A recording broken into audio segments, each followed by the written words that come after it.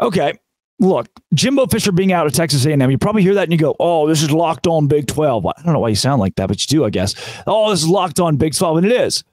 But this, to me, has a trickle effect into the Big 12 for a couple of different reasons. And maybe the most obvious that you probably point to first is, okay, if there's an opening in the Big 12, is Jimbo Fisher in the market to coach? I go back to an Ed Orgeron quote, one of my favorites. He's talking to the Little Rock Touchdown Club, and they asked him about when he was fired at LSU. He said that the AD called him, said, look, you have $17 million left in your contract. We'll give it all to you. And Orgeron said, see you later. I'm gone. Which door you want me out of? Thank you, boss. For Jimbo Fisher making $70 million off of this, I mean, wow, I would love to get paid $70 million to do nothing for the next however long I want to. In this scenario, he doesn't have to come back and coach. He can go be a studio analyst, go to the SEC network, whittle away in TV, and be done. Or he can come coach one of the many Big 12 teams, say many, one of the trio, maybe 4 Big 12 teams that are considering coaching changes at the end of the season. Now, look, I am a Baylor grad myself. I've mentioned that many times. And you know my allegiance is with Baylor. So what I'm bringing you is Jimbo's not going to go to a Baylor. If you're a Baylor fan, get that out of your head. Jimbo's not going to go be a coordinator somewhere in the Big 12 or anywhere else. I don't think he'd be the head coach at Houston. I don't know if he's interested in staying in the state of Texas, but he was born and raised in West Virginia. That's saying something. And that's a storied football program, too. I mean, West Virginia is a great place to coach. West Virginia, it's a place that everybody has won who's not named Neil Brown. Neil Brown, the worst head coach record-wise since the 1970s at West Virginia. Now, but that's all beside the point. I don't want to go there first. That's the low-hanging fruit of here's what happens. Jimbo Fisher fired. Can we dream about him coming to the Big 12? Can we dream this dream of him being in our conference? Instead, to me, this is more about Texas A&M open.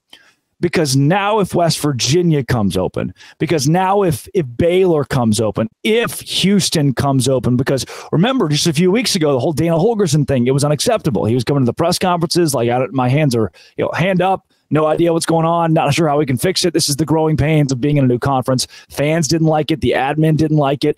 I don't think Dana Holgorsen is entirely safe.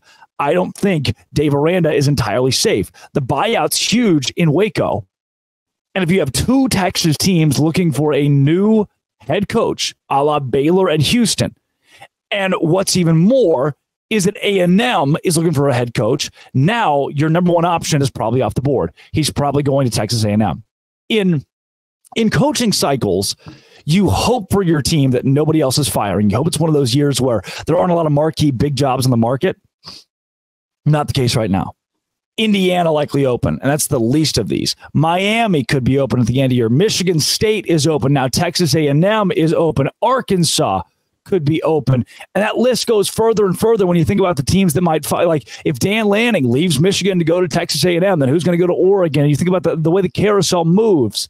And even in Indiana, I know I say that, and you're like, oh, Indiana, who cares? Minnesota, if they open up, who cares? But you're at a point right now where that's a program that matches up pretty well with the Big 12, especially for whoever the coach is. That's a program you think, all right, yeah, they're probably better than Houston, right around where Houston is. So with A&M opening up, now your first option's taken off the board for any of these teams that want a new head coach. That's not a good thing. I made a list last night. Texas A&M, Florida, Miami, Mississippi State, Cal, Indiana. Good chance all those are open. Michigan State as well.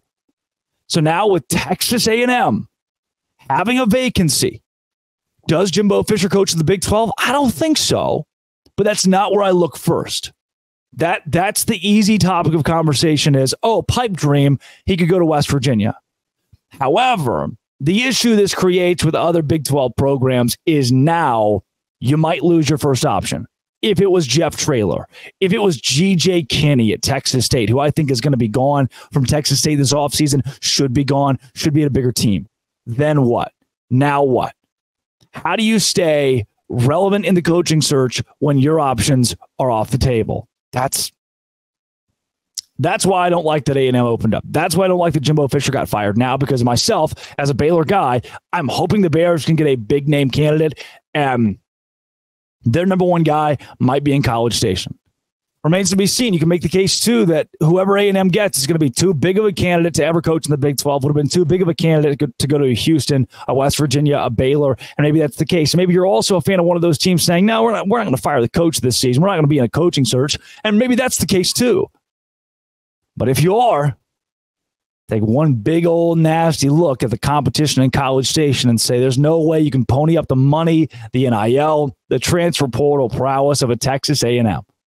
That hurts if you're Baylor, Houston, West Virginia, or anybody else in this conference looking to make a move. How about Michigan? Speaking of making moves, they might leave the Big Ten. Huh. What does that do for us? This Locked On Big 12, part of the Locked On Podcast Network, your team every day. Today's show is brought to you by LinkedIn Talent Solutions. LinkedIn Talent Solutions is the place to go when you are looking to make a new hire. I hire an intern every semester. And they don't just have to be from Baylor. They don't have to just be from the Waco area. They can work remotely. It's all easy to hire because of LinkedIn Talent Solutions, the purple hashtag hiring frame. I open my job up. I add it to my profile. Simple tools like screening questions make it easy to focus on candidates with the right skills and experience so you can quickly prioritize who you'd like to interview and hire. Small businesses rate LinkedIn Jobs #1 in delivering quality hires versus leading competitors. LinkedIn Jobs helps you find the qualified candidates you want to talk to faster. Post your job for free at linkedin.com/lockedoncollege, linkedin.com/lockedoncollege to post your job for free. Keep in mind that terms and conditions do apply.